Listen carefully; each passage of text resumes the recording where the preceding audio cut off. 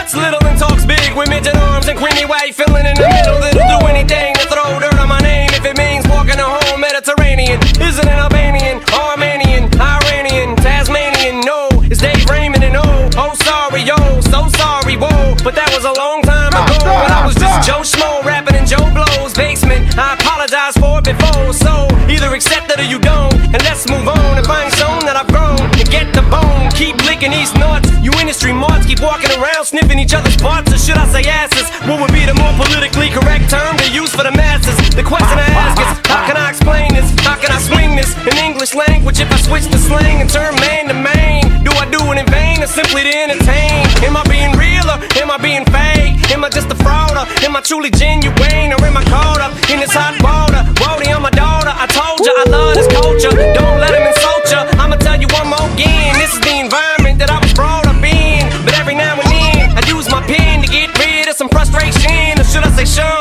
Is that just another one of my subliminal ways of racism? Your face is numb, your stun, your look is cold, like that of a man who's 70-some years old, and it only gets colder. Which is why I understand and can't be mad at a 44-year-old chip on the shoulder who only owns a half of a man.